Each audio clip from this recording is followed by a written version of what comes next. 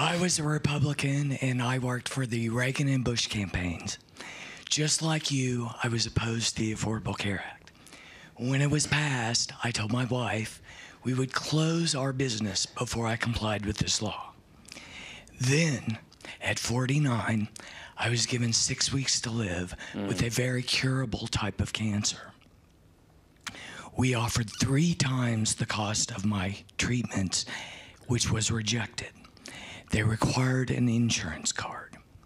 Thanks to the Affordable Care Act, I'm standing here today alive.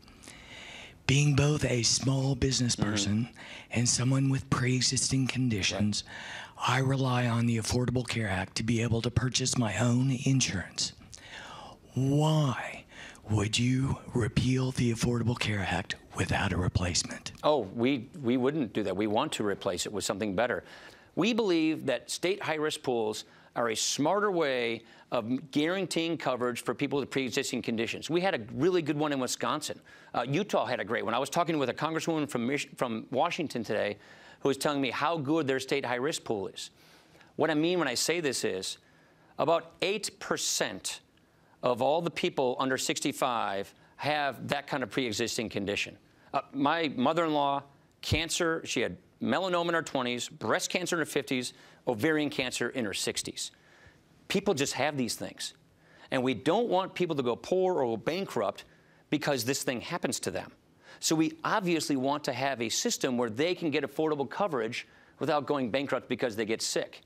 But we can do that without destroying the rest of the healthcare system for everybody else. That's the point I'm trying to make.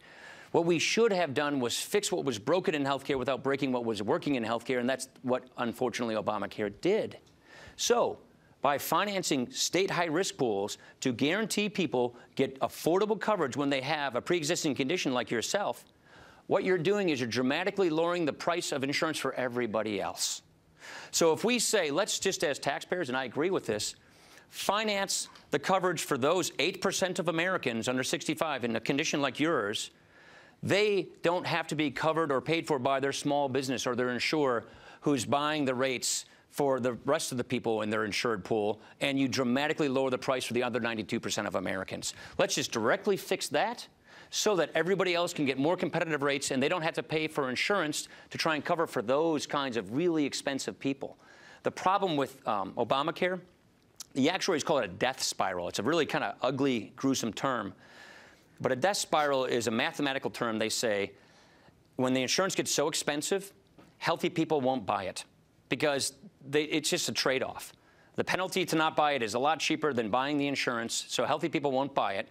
Therefore, they won't go and participate in the insurance pool to cover the losses that sicker people who have to have insurance buy it. That's what's happening to Obamacare now. So you have unhealthy people more buying it, healthy people not buying it, and that is why the rates are going up so much. That's why all the insurers are pulling out.